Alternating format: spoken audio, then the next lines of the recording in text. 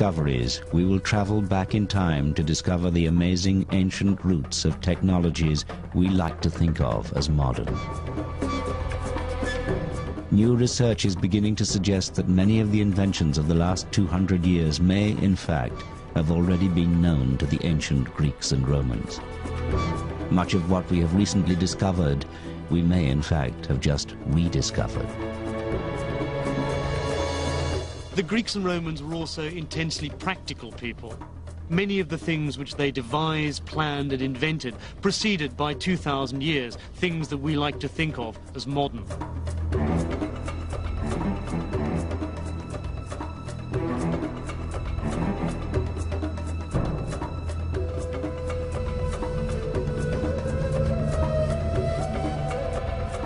At the heart of this story of ancient achievement lies a mysterious and arcane machine, one so complex that many have refused to believe it could have been built by the ancient Greeks. Hidden for centuries beneath the Mediterranean Sea, encased in thick corrosion, it remained an enigma until 20th century science glimpsed inside. What they saw inside astonished them. A mass of gears and cogs, a machine. But what was it for, and who had created it? For 100 years, it has been a riddle which intrigued but baffled those who tried to understand the mysterious object known as the ANTIKYTHERA mechanism.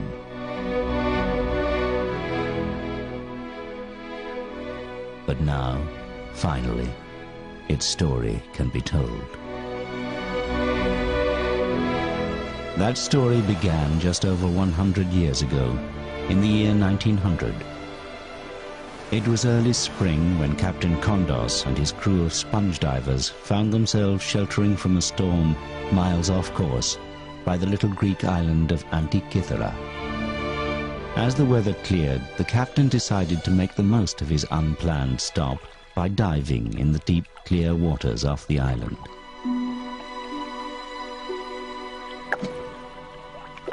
The water was deep, some 200 feet, but then the deep water was where the best sponges were found.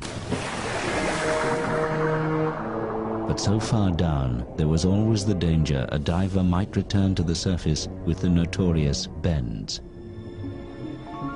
Once in the water, the diver started his first descent. But what awaited him on the bottom were not sponges. As he looked around, he saw what appeared to be dead bodies scattered in all directions. Terrified, he quickly signaled to be pulled back to the boat.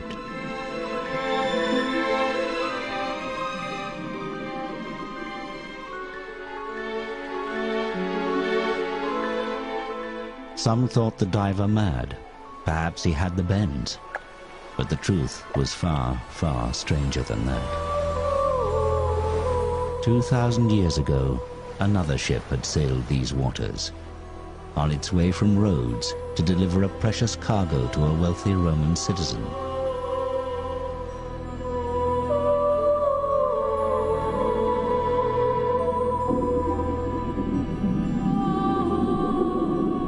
Just like the sponge divers, this ship had also been caught in a storm. She too was driven far off course to the island of ant-i-kith-ə-rə. But this ship was not destined to survive. Here she sank, and here she still lay.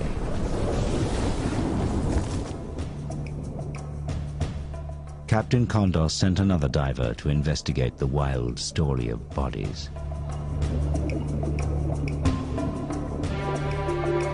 What had at first appeared to be dead bodies were in fact the most beautiful marble and bronze statues imaginable, the remnants of that ancient wreck. Along with the statues, other treasures such as decorated Greek vases and jewelry were winched to the surface.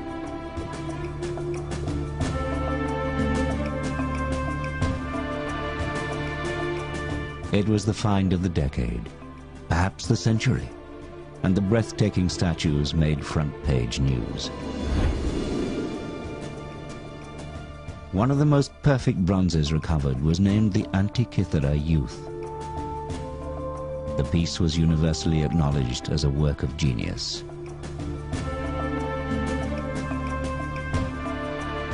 It had clearly belonged to a Roman of exquisite taste and fantastic wealth.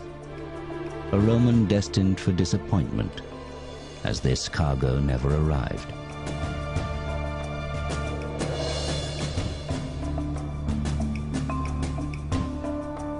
Along with the youth, a find known as the Philosopher's Head were the highlights of the wreck.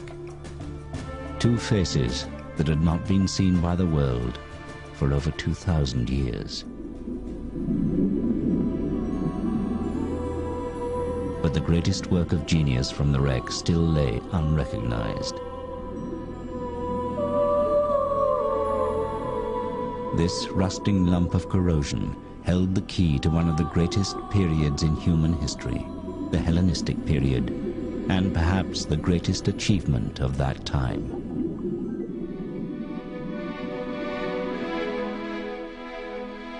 Two and a half thousand years ago, the Mediterranean was a place where science, philosophy, and art flourished.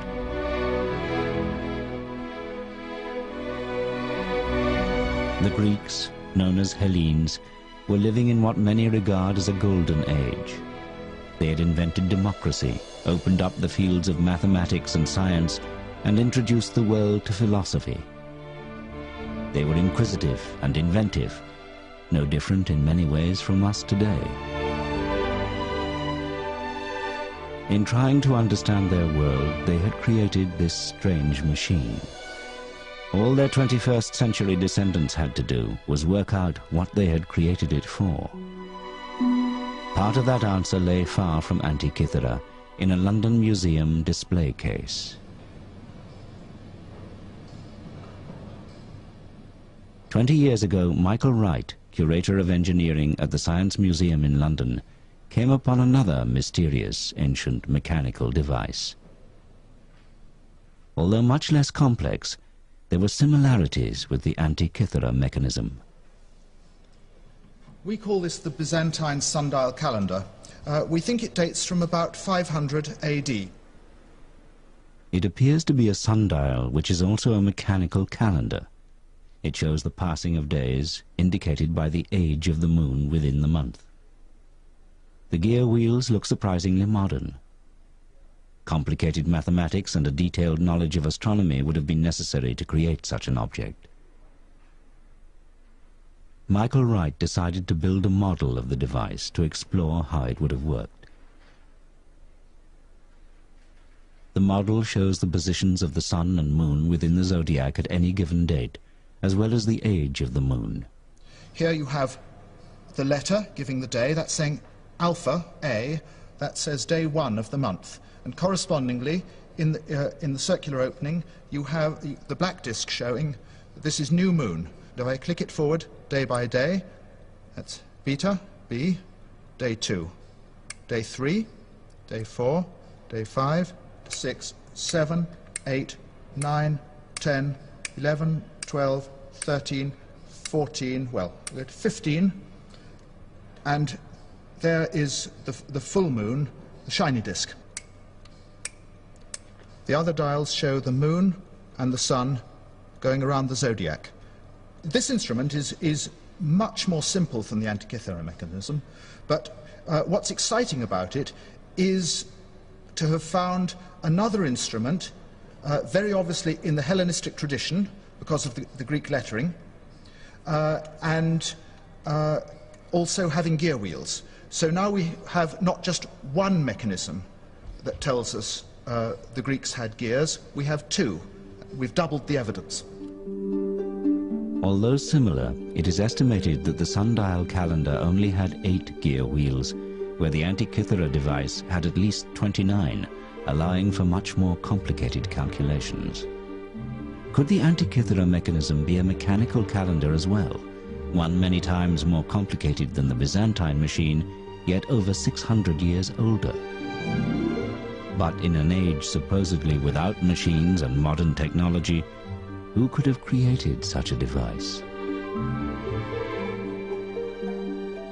They would have to have been an expert in both mathematics and engineering, a genius, centuries, perhaps even millennia ahead of their time. One man who fitted that description was Archimedes, the most respected mathematician and inventor of his age. Archimedes lived during the Hellenistic period in the Greek city-state of Syracuse on what is today Sicily, off the coast of Italy. During his lifetime, the Mediterranean was a turbulent, war-torn place. A world in which his talent for military invention was put to good use by both his fellow Greeks and the aggressive new power of Rome that was slowly spreading its tentacles across the Mediterranean.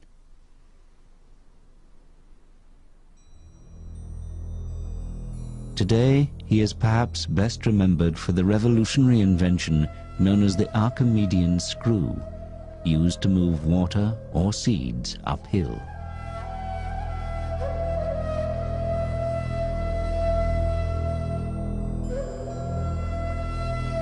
But Archimedes was also fascinated by other difficult mechanical problems, such as how to accurately measure distances.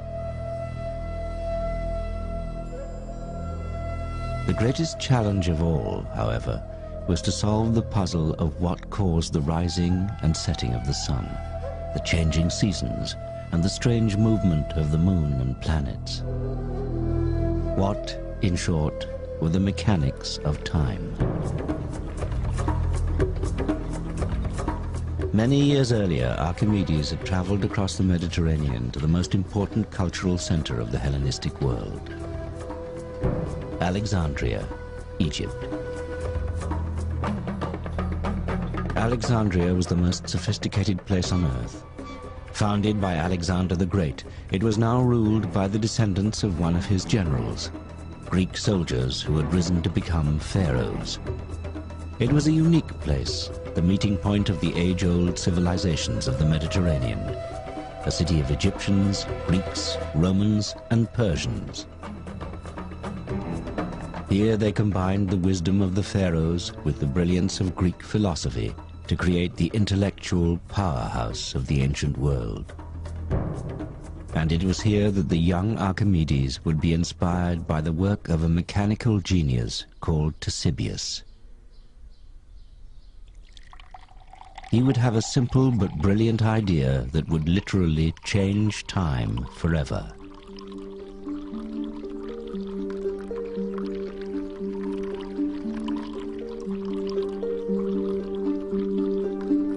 Ctesibius was fortunate to be born in Alexandria, the place where all the knowledge of the ancient classical world was held in one vast library.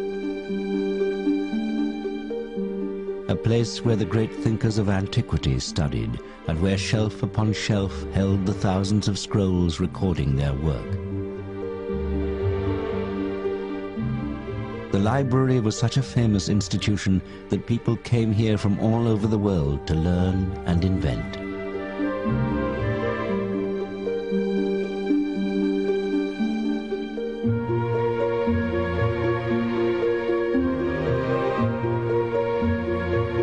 It was here that Ctesibius's revolutionary invention was recorded,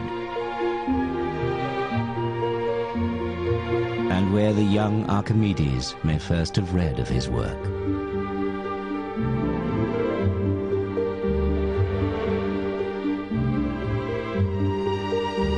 Ctesibius is a figure who is often forgotten in history, yet his work paved the way for a technical revolution, the measurement of time.